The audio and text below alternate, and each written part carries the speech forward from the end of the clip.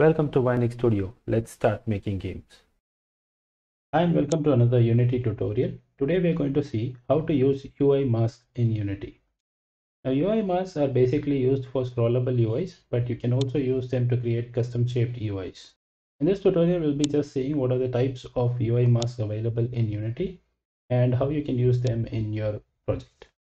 So there are two basic types of UI mask in Unity. The first one is Rect Mask 2D and the other one is just mask. So the Rect Mask 2D is basically a rectangle shaped mask. You can customize it by having some padding and softness on the borders. Other than that, it is only a plain rectangle. Now, if you want a custom shaped mask, then you can use the mask component, which takes in an image element. And depending on the image alpha channel, the mask will be created.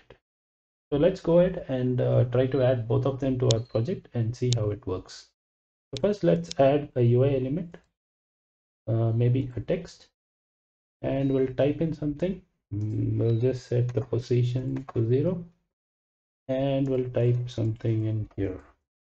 So we'll say, did you know that Linux to has started a new tutoring service for people wanting to learn Unity, and you can book your first session for free. Okay, so let's drag the text somewhere here and let's set it to auto size. And if you're not having this auto size option, that's because I'm using Text Mesh Pro and you'll be using the regular Unity UI. Okay, and I'm going to set the height to 400. I guess then we'll have to bring it back to center. Okay, so now the UI is set. Now we'll create the mask component. So let's go ahead and add an image. So any mask that you're creating in Unity will have an image element. The UI image is like a required component here. So let's rename it to now to convert the image into a mask, you just have to add the mask component. So let's go to the image and add a Rect Mask 2D. Now this Rect Mask 2D will take the Rect transform values for creating a mask. So let's drag it to the center. Okay, and then set the width to 200. So as you can see, even after adding the mask, the whole text is visible. That is because the mask object will only mask the game objects that are a child of the mask. So let's go ahead and add the text as the child of the mask object. So now you can see that the text is not visible. That's because the text is white in color and the mask is also white in color. So let's make the text black. Okay, so only the text inside the mask is visible and the text outside the mask is hidden.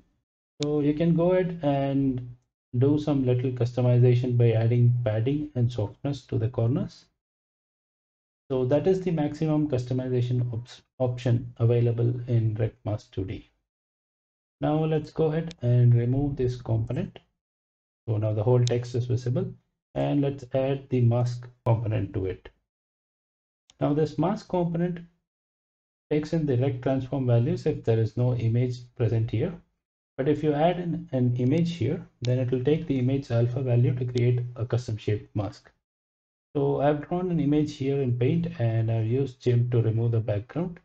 So I'll drag and drop this image to the source image. So you can see that I have a custom shaped mask and everything outside where the alpha value is 0 is basically not visible. Now to make it look good, I can just increase the height to 400. So now if you want only a part of the text to be visible, then you can basically add a scrolling function to your text and you can make only the part that you require to be visible.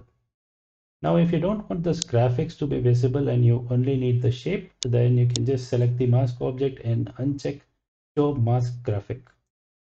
So that way the shape will remain but the image will disappear. So if you already have an image that needs to be masked, then you can use this method. So that was the basics of Unity UI masks. So try it out and create some cool effects. If you have any questions, you can leave them in the comment box below. Thank you and see you in the next tutorial. Thanks for watching. Don't forget to like, subscribe and share.